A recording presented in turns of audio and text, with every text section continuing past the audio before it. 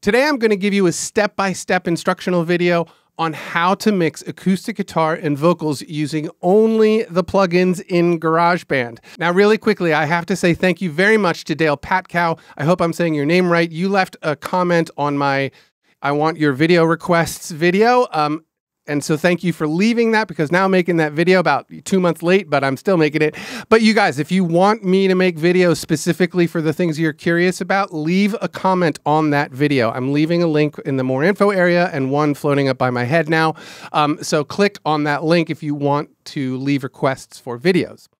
Anyway, let's get right to it. So this is a song that I did for one of my Monday music videos. This is Show Me That You Know How to Love. And I just reduced it down to acoustic guitar and vocals.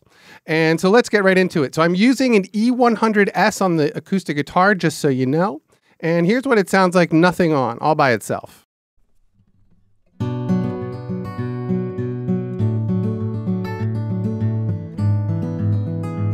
All right, so not bad, a little bit thuddy, a little bit dull, but I typically tend to try to get warmer guitar sounds when I'm miking them. I try to get as warm as I need them to be, right? So when we've talked about miking and all that kind of stuff before, check out the videos on how to do that, how to record acoustic guitar and vocals. This will be, you know, the follow-up to that, basically. So anyway, so here's what we're going to do. I'm going to show you guys what I have done in the past, what works for me, and that's what we're going to show. So I'm going to go through these presets, and I'm just going to go one by one and listen to them to see which one sounds best right out of the gate.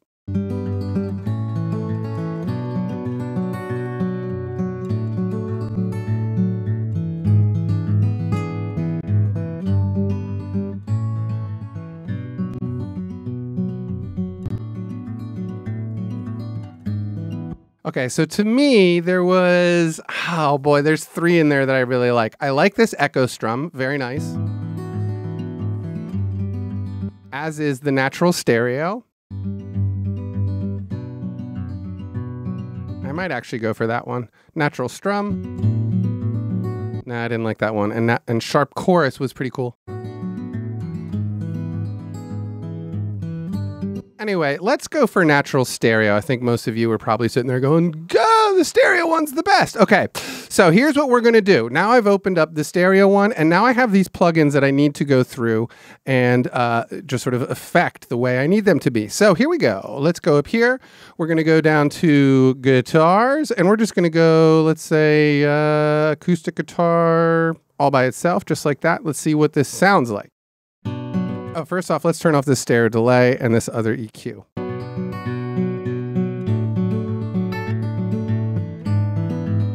That sounds pretty darn good right out of the gate. I'm going to take off this high end just to make sure that there's no extraneous high end. And I'm looking at this 200 and this 100 right here. They're bumping maybe a little bit higher than I'd like.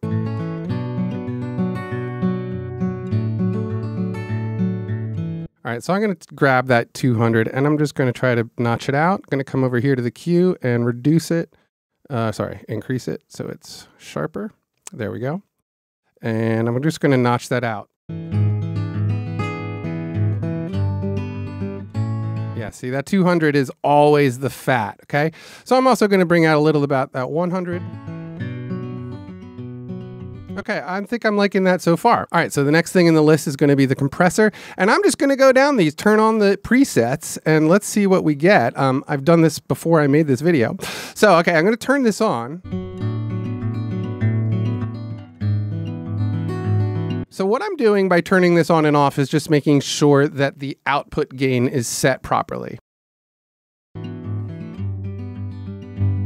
Okay, so it's a little hot, right?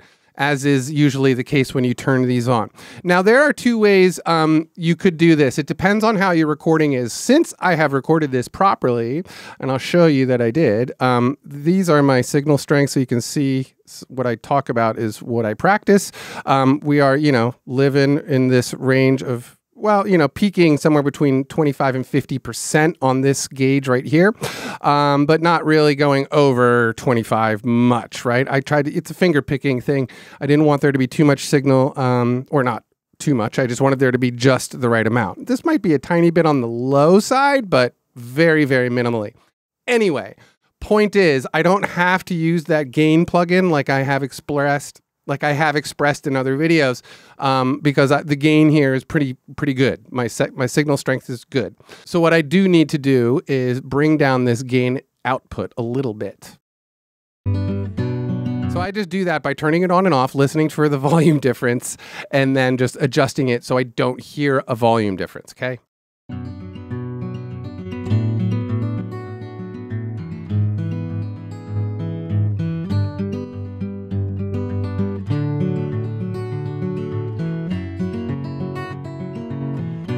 Okay, and this is a really good example of, what a compressor is doing. Just listen to the high end and some of like the noise of my fingers on the strings, how they come out a little bit more with this compressor on.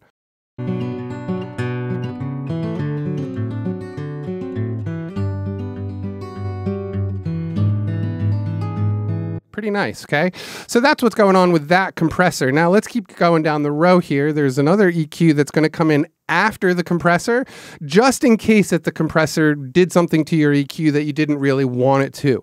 Now this is going to be optional. Using 2 EQs isn't something I always do. Sometimes I do after the compressor, but I don't always do it. Let's look at this EQ.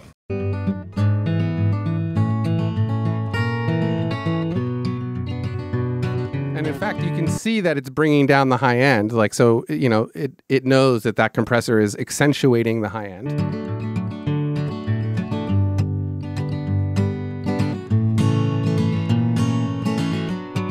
Which I might do. I'm going to bump it up just a little bit above 2K. And again, I'm going to increase this Q just to narrow the path a little bit.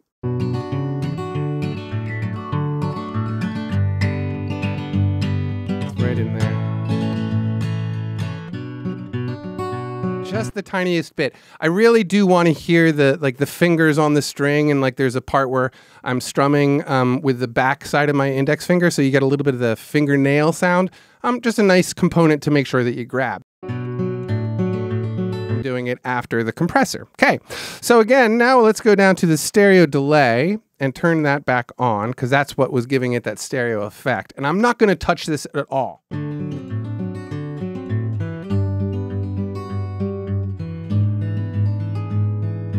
This is what it's set up to, just so you know. This is the stock thing. I didn't touch this at all, because here's why I don't touch these things.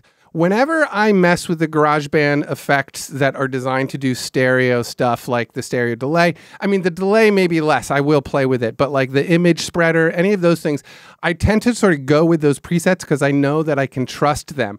My experience is that the more I mess with them, the more I screw it up. And it's not a matter of like not knowing what I'm doing. It's a matter of not having enough information about what I am doing. It's one of those limitations of GarageBand. So I got that shuffler thing from Waves. It's like a image spreader, really good thing, and it gives you all the details you need. However, you can do this on GarageBand. Just don't mess with those presets if you don't want to mess it up. I think that sounds pretty darn good, you guys. All right, so now let's go down to the vocal and check it out. Okay, so this is the flat vocal. We're going to listen to this again. We're on the E100. Slipping through a doorway, tripping through the trees. I went search. Quietest microphone on the market in its class. There is so little noise coming out of that microphone. When I plug this thing in, I mean, here's a dead section. Listen how quiet it is. There's barely any hiss or any sound. If you've ever done that on one of your recordings and you're like, gosh, there's a lot of hiss there, it's your microphone. The E100 doesn't do that. Anyway, so let's go into the EQs here. So I'm going to do the same thing. Go down this list until I find one that I like. So let's just get to the top. Slipping through a doorway. I went searching on a question that didn't look for me. I never got the answer, I never pulled on that sword. Never realized how fun it was until I got so bored. I've got some time in my day to carefully choose every word I say. And in those lines I chose are all the words I know. I don't need any of the experimental ones. So sit next to me, and classic vocal, baby. Super easy. Okay, so again, we found what we like. Now we're going to come down here to the EQ. Let's just go into voice, and let's look for, voice and male lead vocal. I like that sound. And sit quietly and show. Okay, so one of the comments I saw on that video requests thing, somebody inside of the thread for Dale Patkow, I think, let me look, Graham McKenzie, you talked about never being able to get a vocal up front, okay? So one of the things about getting a vocal up front is removing as much low end as you need to, okay? But it's usually the low end in a vocal that is getting in the way. So in this case, look, we can already see it paused here. You can see this bump right below 200, right above it. Let's just keep playing, but because I guarantee you there's more stuff in this 200 range, it's messing up our ability to be up front, okay? Show me that you know how to love. It's right there. Show me that you know how to love. Show me that you know how to love me all night long. Show me that you know how to love. Now, one thing I'm going to do is bring it in a little bit below 200, right around 100, just to have it. So it'll just be, actually, let's pull this high pass back. So it'll just be a little bump right there. Show me that you know how to love. Which just makes sure that I do have a little bit of low end in there, you're right? I don't want it to sound like I'm singing through a telephone or an old telephone, let's say that. Show me that you know how to love me all night long. Okay, good. I think I can live with that for now. I think we have a second EQ to deal with after the compressor. So again, we're going to come into the compressor. We're going to voices. And I really like the vintage vocal one right here. This one's nice. I want to remind you guys, when you're using these presets and these plugins, they're exactly the same as Logic. We just don't get the graphic interface, like the fancy stuff. But these are the same exact presets, same exact plugins that are in Logic. Don't forget that. So that's why I recommend using the presets and then going around and tweaking them, because they're awesome. All right, so vintage vocal, we're going to go in and do the on-off trick just to make sure that we're set right. Day, to carefully choose every word I say, and in those lines I... All right, so it's too hot, so probably about 3 dB. I chose are all the words I know. Maybe so sit next to me and sit quietly and show me that you know how to love. There it is. Show me that you know how to love. Show me that you know how to love me all night long. Show me that you know how to... It is a trick, and you will have to take time to learn. Is that a volume difference, or is that the compressor doing its job? Sometimes your ear can deceive you and make you think that it's a volume change, but what's really happening is like other little, like the lower parts of that vocal track are just being accentuated. So it's a difficult thing to learn. Not difficult. You just got to sit here and turn the thing on and off and really try to comprehend what's going on sonically. Is the compressor compressing parts of that signal that I like, or is that just an actual gain increase, right? So it takes a little bit of time and serious listening, but you know, use your ears, people. You'll figure it out. It's not that hard. So I think that looks pretty good. I like all of this. I might actually dial the attack back just a tiny bit. How to love. Show me that you know how to love. Show me that you know how to love me all night long. That sounds good. Okay, good. So now we are done with that compressor. Let's come back down here and let's look at this second EQ. Never caught the bug. Her curiosity starts fading as the heartstrings start to tug. I was leaning out the window. Okay, so look at this. A bunch more fat came back in after that compressor. So I'm going to dial that out a little bit. Actually, let's use this one. I'm going to bring that down just a tiny bit. Again, I'm going to increase the Q so it's a little bit more narrow. And I'm also going to bring that guy down right below that 500. That doesn't look good to me. And again, minimal EQ changes, especially on the second EQ. Window, face against the breeze. Still think there's too much low end on that. Started planning my escape route until she said to me, I've got some time. Yeah, that's a lot back there. Let's look at that first EQ. In my day, the one I brought in. Carefully choose. That's starting to sound better. Second EQ here. Choose every word I say, Yeah. And in those lines I chose. Okay, see? Okay, so that right there. Now, all by itself, it might sound a little bit tiny, like boxy or whatever to you, but in the mix, let's listen to it with the guitar now. All the words I know, just sit next to me and sit quietly and show me that you... I like the delay that's on it. But you can hear it doesn't sound boxy once it's joined with the guitar, right? Because that guitar has low end in it. So the two complement each other. And you hear this all the time out of engineers saying you got to leave space in your mix for the other instruments. And this is a perfect example of that. I need to remove the low end of the voice, or as much as I need to, so that it can cut past that acoustic guitar and be in front of it. That low end in the guitar will sonically fill up the mix with low end, and it sort of convinces the listener that the low end is coming from the guitar and the voice, right? It just doesn't sound boxy all by its, when it's in the mix. All right, so now we basically have a good sounding acoustic guitar and a good sounding vocal. Now the trick is this. I'm going to turn this all the way down. I'm going to just put this at 0. Let's just put this at 0. Oops. Now I'm going to bring this vocal in until it sounds right. So bored, I've got some time in my day to carefully choose every word I say. Okay, so at this point in a mix, now if you watch my channel, you know that I have 3 sets of monitors. So me personally, I'm gonna sit here and go through my monitors just so I can hear what it sounds like. I'm gonna switch over to the mix cubes now just so I can hear the balance. And in those lines I chose are all the words I know. So sit next to me. All right, and now I'm gonna switch over to my iLouds. Quietly and show me that you know how to love. Show me that you know how to love. Show me that you know how to love me all night long. Actually, you know what? I'm gonna dial back that tape delay. It's a little bit on the loud side. Show me that you know how to love. Show me that you know how to love. Show me that you know how to love me all night long.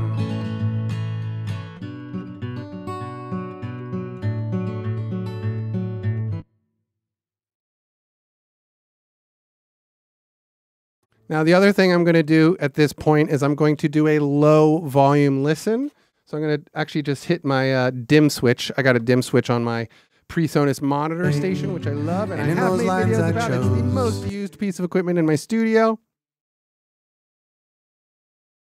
Yeah, it's super valuable to listen to your mixes at low volumes because it just gives you a real sense of how the balance is working. I want a little bit more high end out of this guitar, I think.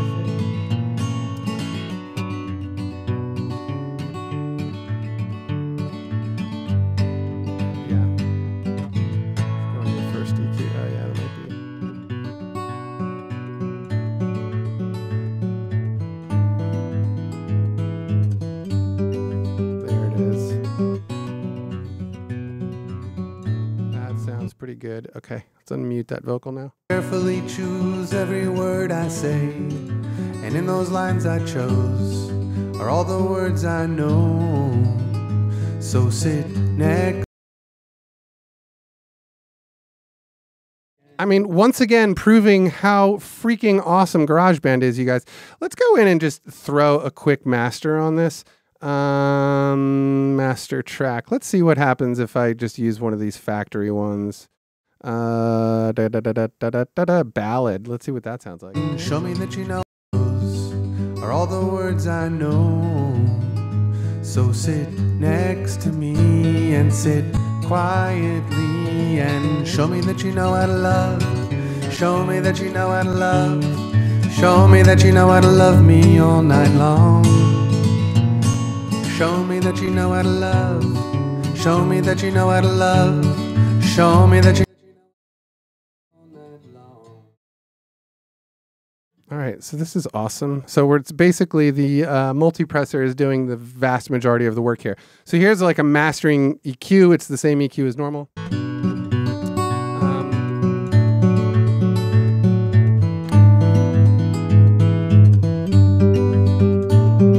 She never guessed the secret. she never caught the bug. Her curiosity starts fading as the heartstrings start to tug. I was leaning out the window, face against the breeze, started planning my escape route until she said to me, I've got some time in my day to carefully choose. I'm gonna turn that direction mixer off because I already have that stereo thing going on the acoustic guitar. Next to me and sit quietly and show me that you know how to love. Show me that you know how to love. Show me that you know how to love me all night long. I'm also going to turn that off. I have a real thing about high end. You know, it's like there's always too much high end in people's recordings, like amateur artists, amateur engineers. You guys, you got to be careful about that high end. We want clarity, but listen to your favorite mixes, run them through your through your DAW and listen and look at the EQs and how little or how much high end there is in your favorite recordings, just to get a sense of, you know, what's really going on. But I have a thing like sort of against high end in general when I'm mastering, especially because it's one of those things that gets accentuated a lot when you master and just can become problematic. Show me that you know how to love. Show me that you know how to love. Show me that you know how to love me all night long. Now, one of the things that I do love about my PreSonus monitor station is that it actually has meters on it. It has output meters. So when I'm mastering, I have some actual external meters to look at. So I have an idea of what's going on. Since I do a ton of mastering here in my studio, I know what they typically look like. And it's usually about this. Quietly and show me that you know how. It's probably still a touch on the low side, so I could probably bring that up a little bit, and I'm going to bring the multipressor up again, another couple of dB. How to love. Show me that you know how to love. Show me that you know how to love me all night long. Show me that you know how to love. Show me that you know how to love. Show me that you know how to love me all night long. I think that looks about right. So what you should be noticing, and I basically say the same thing on my meter over here, is just a little bit of red happening in this master output, or even the master output here, or the channel output there, or the master output here. Sorry.